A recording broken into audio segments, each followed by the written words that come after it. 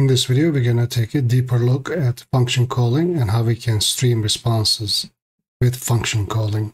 This is really useful because you can actually break while you're streaming and you can see immediately the result of your responses with function calling, and you can actually display this information to your users as well without having to wait for the whole response. In this video, we're going to focus specifically on getting structured data out and not exactly running functions with the function output.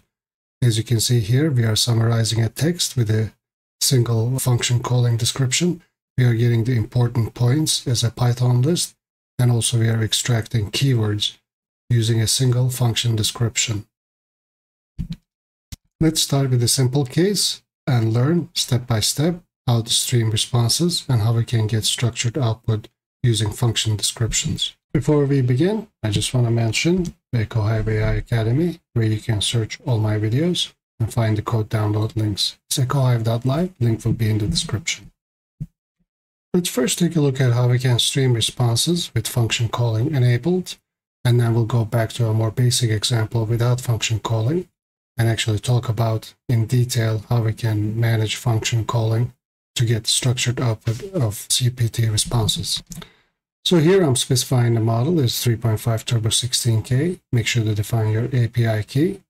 I have a function which takes in some text, which is the sample.txt, some text about function calling that I copied from OpenAI documentation.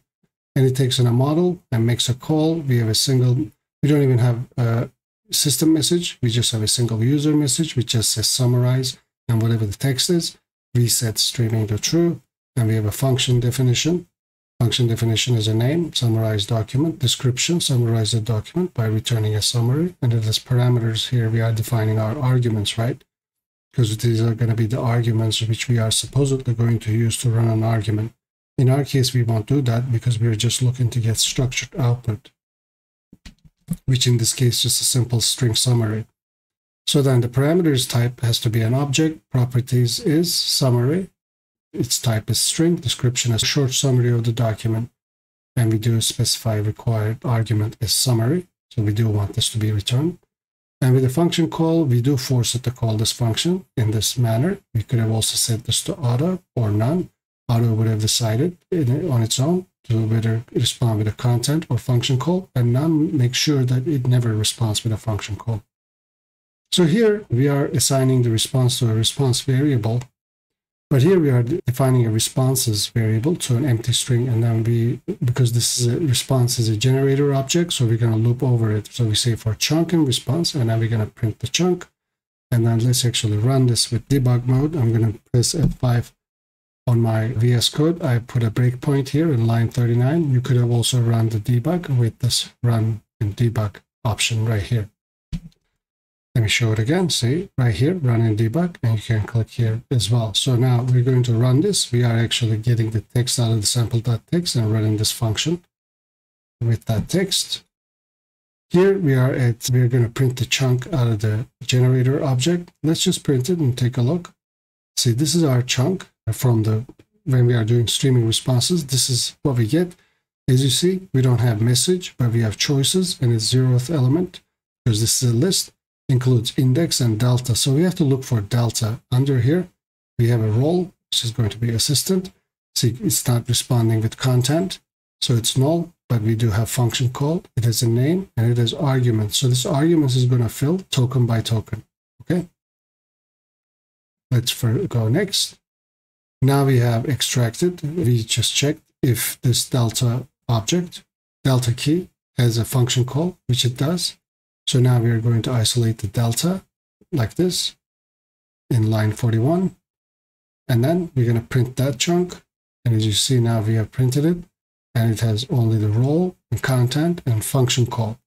So here we're saying the summary is this chunk's function calls arguments, right? Because the tokens are going to accumulate under arguments. And then we append that summary, each token to responses, because we're going to eventually return that response, right? We're going to do something, and then we go one more, append it to it. Responses includes an empty string because the first token was empty, and then we print that. And if I were to actually comment this out real quick and then rerun this. We should see that we are getting all the chunks, as you see, token by token under arguments. And eventually, when it's done, at the end, we are printing it like this. So here we are getting each chunk. We are assigning it to summary, and as we are assigning that to responses, we are printing each summary so that you can see. We were printing the chunk. We can comment this out as well. So if we were to run this again, you should see it printing one by one. So we are printing the string object. We are doing this line does that. And after that, we are assigning it to summary with JSON.loads. Response is summary key, as you see, because this is actually originally a string, but then JSON.loads turns it into an object again. We return it. And here we print that just like this, because we are extracting the summary key out of it, see? So each token that is printed here, okay, is happening at this point. We are printing each token right there, right here in line 45. In line 44, we are appending it to responses, which we have set to empty string. And at the end, we are returning the summary. Let's run this again so you can see it. As you see, we are printing each token in a streaming fashion. And at the end, we are printing in blue color using colored the entire summary. Feel free to take a look at EcoHive AI Academy at ecohive.live, where you can find and search all my videos and find the code download links as well. It's ecohive.live. Files for this project will be available at Patreon. Link will be in the description. So let's start with our simple case, main.py. Requirements for this project is OpenAI and term color only. Term color is to be able to print colorfully in the terminal. Here we are defining our models, and don't forget to define your OpenAI API key as well. Then we are defining a function, but this is to make a call to OpenAI. This function takes in some text. Here I have some sample text, which is about function calling. And it takes in a model, in this case 3.5 Turbo 16K. So we are only sending a single message, which is a user message, which just simply says summarize whatever the text is. In this current case, we are having streaming off, and this is our function definition. So when we are defining a function, we have to give it a name, summarize document, description, summarize the document by returning a summary, and parameters specify the arguments which we want this function call to return. I believe it always has to be of the type object. And properties can be actually more flexible. Don't think of this example as a written in stone. You can actually add many other properties or elements or additional descriptions if you like. But this is like a default case. Under properties, we define an argument called summary, which is going to be a string, and its description is a short summary of the document. And then we have this required field. When the required field tries to tempt the model to return whatever arguments you want to be returned, because a function can take maybe multiple arguments and not all of them has to be present for the function to run. That's why if you are asking to return multiple arguments, such as we're going to look at summary, important points, and keywords, maybe it could be the case that you absolutely need the summary but you might not maybe exactly need important points or keywords, which in that case, you wouldn't include them in the required list. I hope that makes it clear. And then we have this function call argument for the OpenAI completion call. And here we are actually forcing the model to call this function, the description.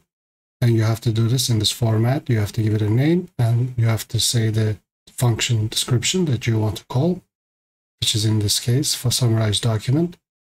This could have also been auto if you set it to auto instead of this, such as like that. Then the GPT, whichever model you're using, will automatically determine if it's going to respond with content or with a function call. You can also set it to none. Just like you can force it to call a particular function, you can set it to none and make sure that it calls no functions. So these are your options. And after that, we are doing some printing. We are printing the response in its entirety, so we can take a look at its structure. Then we are extracting the response message of the elements of the response, 0th element of choices and the message key. And then we check if it contains function call, which in our case will always contain it because we are forcing the function call. It has to be in this format. And then since this statement is going to be true, then we get a function name. Function name is necessary, right? If you're going to run a function, obviously. And then we get the function args, and we're just going to use function args to extract structured data from the function call. And you extract the function name like this, and then a function call with the JSON.loads. So we first get the response, and then we get the response message, and then we get the function args out of it. Then we are printing it. And then here we are just simply loading the sample.txt file, and then we are summarizing it. If I were to run this in debug mode by pressing F5 in my keyboard, or I could have also done this and run in debug as well. And we are going to run this, and we are going to stop at line 37, and we have come right there and stop. And we're going to step over using this button, and now we can see that we are printing the entire response object. If you take a look, so it specifies the model, the day, so there's some information here. This is the model we're using, and we have these choices. Choices include message. This is the assistant role. As you can see, content is null. It's not returning any content because it's making the function call. Otherwise, I believe function call would have been null and content would have been filled. And there are cases when you set it to auto, you can actually receive both content and a function call. So here is the name, summarized document, and the argument is a string. Just pay attention to that. That's why we're using JSON.load, because as you can see, this is not an object, but a string. And here is the summary. And the summary is right here. And finish reason is stop. And we also have some user statistics such as total tokens used, prompt token, and completion tokens. Anyway, next we're going to extract the response message, which is the message element. As you can see, we're going to extract this part of it. Okay, and we're checking if function call is there, and it is. And we're extracting the function name. If we say hover over function name, it's summarized document. We're going to extract the function args. If we hover over it, as you can see, we get a summary like that. And then we're going to print the response message in yellow. As you can see, the message is in this format. And we did check if it had function call, and it had. Now we are going to print the function args, the summary key of the function args, because we had loaded it with JSON.loads, right? Function args is the loaded version of that string, and now we can actually call it as an object. And here we go. This is our summary.